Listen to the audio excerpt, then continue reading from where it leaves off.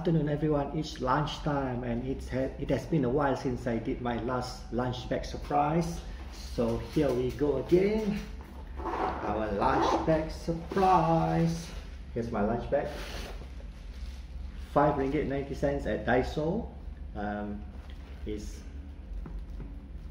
it aluminium? No, it's something like that. It's a bag that's supposed to keep your meal warm. But inside of the bag itself, you have layers of plastic bag. Thank you, wifey, because she's concerned that I might spill it in my car or spill it in my office. So she prepared it in multiple layers of reusable plastic bag. So here we go. Let's share with you what do I have in my lunch bag today. First container, rice, and I think it's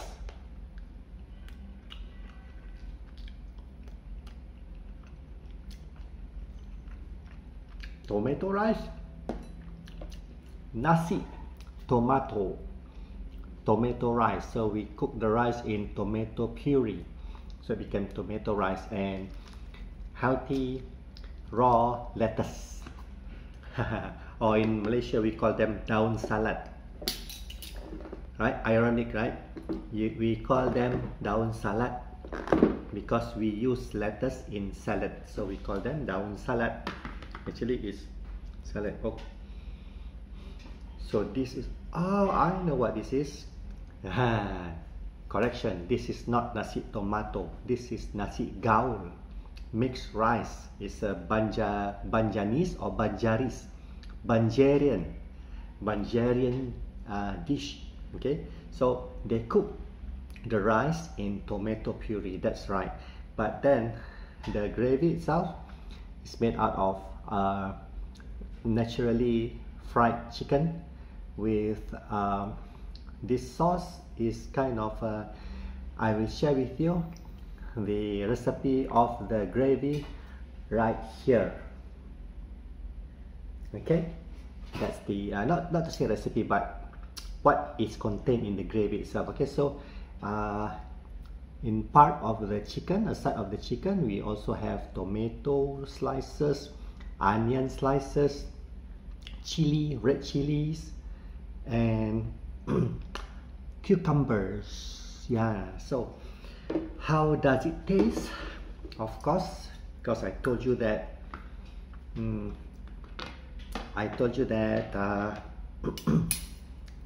let me show you the dish and not myself. Okay. Let me shift all these salads to the side. But of course, now taste of the rice, since it's cooked in tomato, it will be soury, salty, taste like the tomato. Okay, and as for the gravy,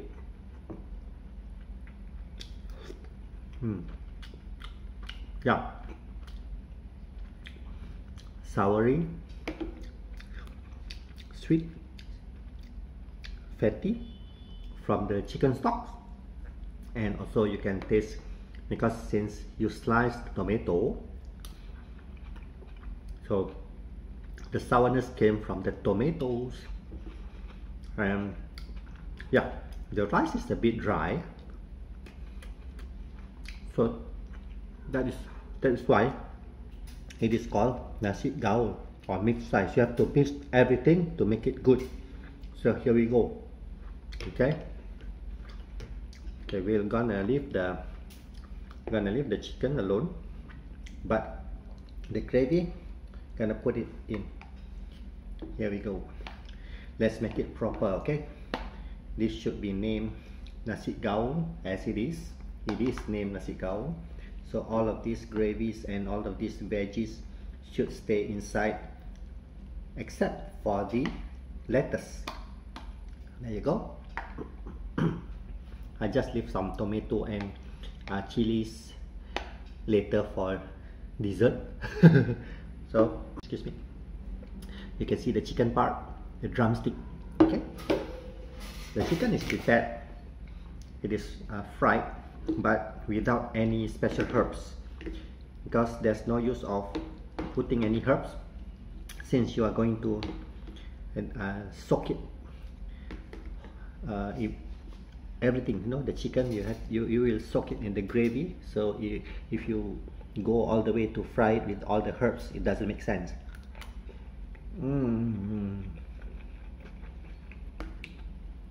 Now it's good when you mix all of the gravy and the veggies, except for the lettuce. It tastes wonderful. It takes all away. It takes away the boredom of the dry rice, the tomato rice. And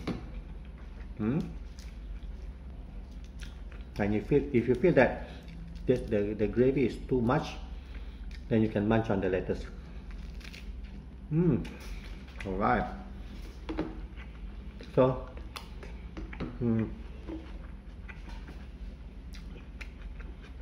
try to say it's a very healthy dish for a lunch. And Banjarian, they are an ethnic in Indonesia. Like myself, I'm a Javanese. My wife is a Banjarian. So my son should be what? Banjawa. So, okay, there you are, guys. Nasi Gaul. If you have the chance, and also I heard that they sell it online too. Just Google Nasi Gaul right here. Right? So if you got one, enjoy, and I hope that you will take care of yourself. Stay safe.